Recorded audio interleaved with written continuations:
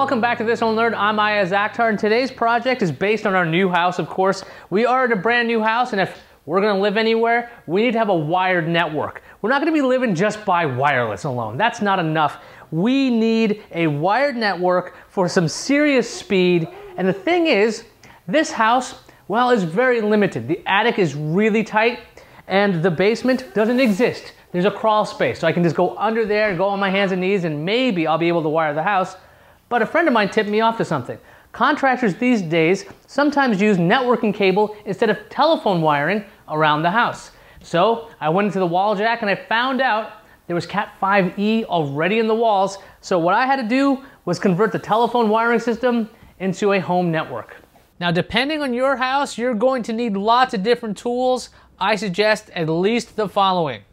Get yourself a drill, that's going to be pretty handy. In tight spaces, I suggest having a screwdriver just in case. A pair of scissors is always very handy when you are making extra Ethernet. So have some extra Ethernet cable just in case. If you have to make more cables, don't forget your modular plugs. And then you need to have your crimp tool, which attaches the modular plugs to the Ethernet cable so you have functioning cables. On top of that, I highly suggest needle nose pliers because they come in handy just in general. You'll also need a punch down tool. This thing is what you're going to use to connect an Ethernet cable to something like this. This is a keystone. Now the keystone actually gets attached to something called a wall plate. This is the wall plate. Now what you do is you attach the keystone to the wall plate, you attach Ethernet to the keystone, then to the wall plate, then you put it all together, screw it to the wall, and it's gonna look great around the house. On top of that, I highly suggest a permanent marker so you can label all your network cables so you know what cable is what. So this kid refuses to be quiet, so now he gets to be held throughout the show. Here's the deal. Now, we had to plan our home network. Now, it's a lot easier in this case because the wiring is already in the house. We just have to convert it over and change wall plates and all that stuff. We'll get to that. What we had to do, though, is figure out how to connect our router to where all the wires are in the house. Now, everything seems to go really close to the boiler closet. In our house, there's a boiler closet, and it's not directly attached to anything. However, our living room is really near it, so we have all the wires coming in this way. Actually, we're going to put all the wires into the boiler closet, into a switch. Okay? And then we have to connect the switch to our router. Now, our router's over here. So what we gotta do is we have to go through the wall and connect the switch to the router. So this is gonna be pretty simple. We're just gonna do that with an Ethernet cable and some wall jacks and some keystones, and you'll see how that all works out. But if you had to plan everything from scratch, do yourself a favor. Plan it all out before you start doing anything. This is a very simple setup because everything's already in the wall, but do your planning. Now, to confirm that we actually had networking cable inside the house, we went into the telephone panel. That's what this is. So I'm going to open this up and show you what we saw.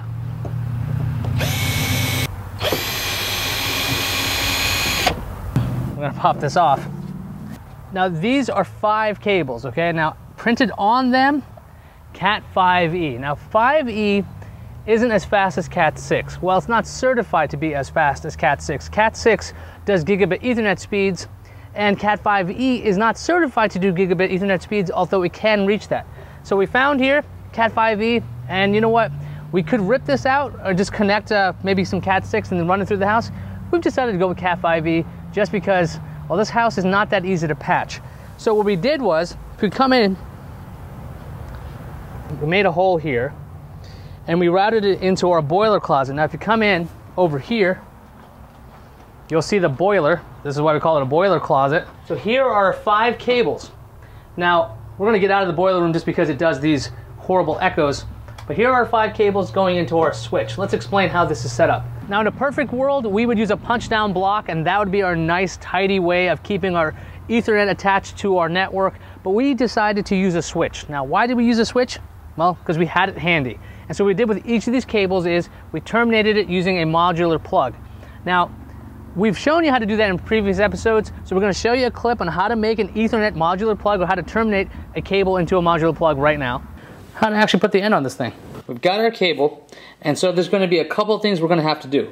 Step 1, we have to unsheath the cable. So you're going to take your crimper, and you see it's got a razor there. We're going to actually place the cable through, about an inch there, and then we're going to turn the crimper. This should create a nice little cut. We're going to rip this right off. So we've taken off the sheath, and now we have a bunch of twisted pairs. We're going to have to untwist these. All right, so now we've untwisted the pairs, but you can see that the wires are pretty crinkly. So what I suggest you do is take a screwdriver, like I have here, and just run the cables on the screwdriver. So what this is going to do is straighten out the cable, and this is going to help you pull the cable through the guide. Next, we're going to actually put these cables in the order that they need to go into the actual plug. Now they're roughly in the order we need them to be. We have the orange and white, orange, green and white, blue, blue and white, green, brown and white, and brown. Now our plugs have two pieces. We have a guide and an actual plug. Now what we're going to do is take this guide, you can see it has tiny little holes in it. We're going to string our cables through this, then we're going to put this guide into this plug. We're going to string these wires through this guide. Now this may be tricky to see because, well, it's some fine work, but we'll show you how it works. Start with the orange and white. Now you can see the orange and white through the guide. Now we're going to put the orange in, that's the top. Now these guides actually have two rows, if you can see that. There's a top and a bottom row. And, well, you are alternating. So the orange and white goes on the bottom, followed by the orange, which goes on the top. And okay, now we have our cables through our actual guide. Remember, the order is very important. Now we're going to neaten this up. So we're going to take our pliers. We're going to grab one end of our cables. And we're going to hold the guide. And we're going to pull nice and neat. We want the guide as close to the sheath as you can get it. We should mention this, by the way. You might want to take a look around where you cut the sheath. Make sure there's no actual nicks in the wire, because that's going to damage the actual integrity of the cable. So what we're going to do now that we've neatened this up, we're going to cut off these excess ends with our pair of scissors. Alright, so now we have a nice trim set of cables inside our guide. Very nice. Now what we're going to do is we're going to put the guide inside the actual plug. You might have to squish the sheath so it fits in there. But you're going to see this go right in there. So you can see that. Now we've got our plug and our guide. Now we need to crimp this down. This is why we have a crimper. So we place the plug into the crimper. We're going to push down. You're going to hear a nice crinkle sound.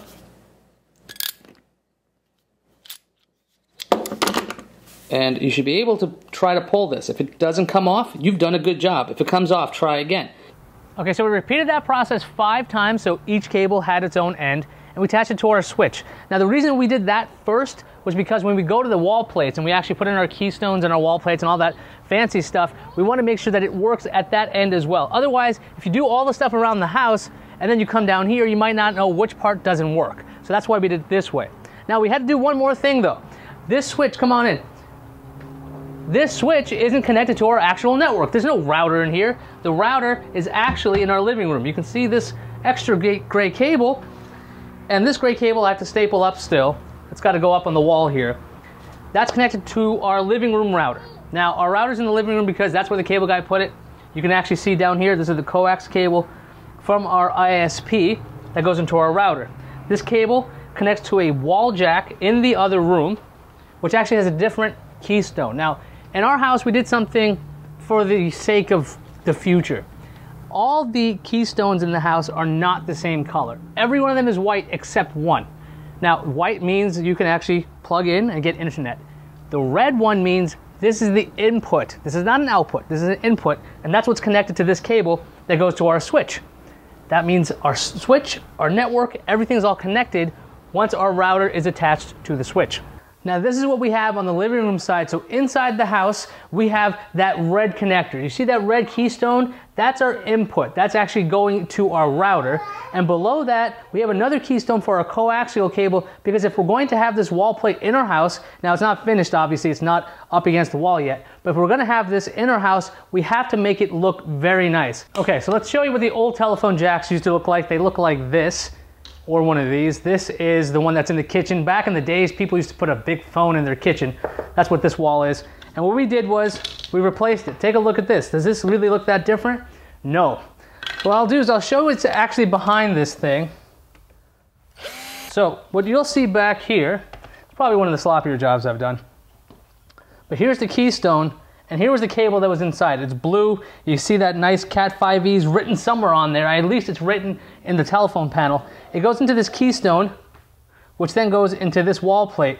And you see, it's a nice receptacle. It's very clean. Now, what the contractors had done when they built the house is they used those 2 wires from the Ethernet cable and used it in the wall phone jack. The remaining 6 wires were still attached and actually just wrapped around this cable. So it was pretty easy just taking it apart and putting it onto this keystone. Now it's time to show you how to attach an Ethernet cable to a keystone. Now there are 2 methods when you're doing networking. There's T568A and T568B. This determines how you actually arrange the wires of the Ethernet cable in either the modular plug or the keystone. We've been using T568B all of our network, so just stick to one method. Always use one method, be consistent, because that's important. Now, our keystone comes with a couple of things: a cable tie and 2 plastic covers. So we'll start with our Ethernet cable and untwist the pairs. Then we'll simply follow the T568 instructions printed on our keystone. We bought some really cheap keystones, so hopefully yours have the same helpful information somewhere. Place the wires in the channels. On one side, we'll have from front to back, orange and white, orange, blue and white, and finally blue. On the other side, from front to back, we'll have brown and white, brown, green and white, and green. Now, to make the connection permanent, we'll use our punch down tool. Now, our punch down tool is a non-impact punch down tool with a blade on the side to cut off excess cable. The punch down tool will make sure the contacts of the keystone are in contact with each wire. Make sure the blade side is on the outside. From there, put on the 2 plastic caps. Then grab that cable tie to add some much needed security. Now we have to attach our keystone to the wall plate. Our wall plate has the upside labeled, so we'll put in our keystone to match, as in the writing is right side up. And after connecting the keystone to the wall plate, you just have to screw the plate to the wall. As we put in the wall plates throughout the house, we made sure we did something very important. We tested which wire went to which room.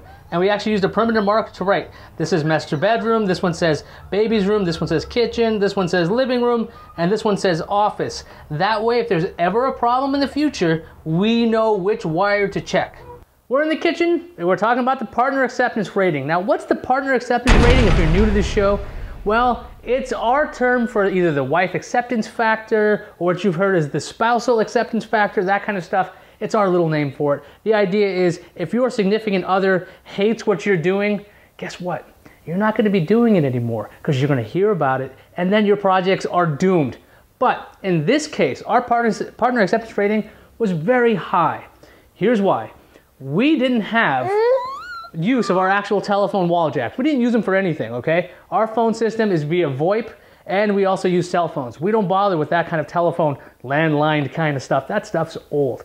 So in our house, the only thing that's changed is the jack itself. The wall plates are very clean, and if you use keystones and you do it that way, no one's going to even notice the difference. Now, we were lucky in this build because the pre-existing wiring was Cat 5e. Now, what if it was older telephone cable? What if it was something that we couldn't have used for a network? Well, we had several options. One, we could have ripped out the telephone cable, and while we were ripping out the cable, attach network cable to the end of that and pull new network cable throughout the house. That would be one of the options, as my kid is making adamantly clear. You want to get a shot of this here? Exactly. We would have done that. Now, if that became too difficult, what we like to do is go right through the walls. Maybe we could bust these open and start an all-new system.